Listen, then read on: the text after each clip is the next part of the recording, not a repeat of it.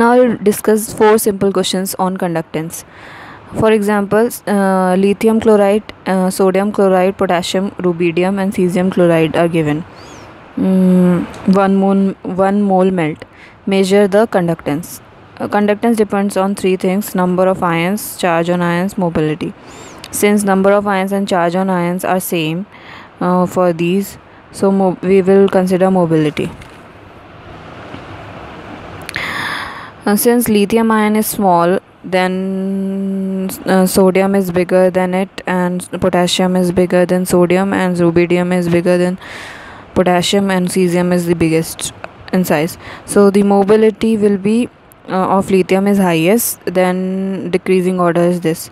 Because of this small size, lithium has higher mobility, so conductance order will be the same. Lithium chloride will have highest conductance, then sodium chloride, then potassium, then rubidium and then cesium chloride. Next question, find the conductance order of these NaCl, CaCl2 and AlCl3. Since in this the charge on the AlCl3 is highest, that is +3, and the number of ions are also high for this, so it has the maximum conductance, and minimum conductance is of sodium chloride. Next question is K4FeCN6 and CaCl2. Compare the conductance order.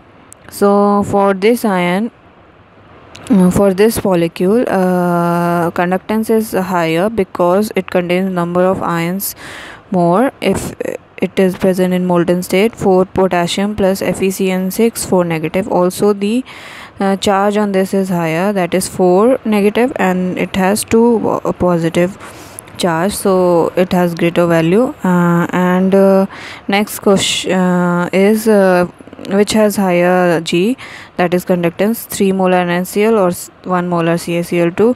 So since the concentration of NaCl is 3 molar here, so it have higher G.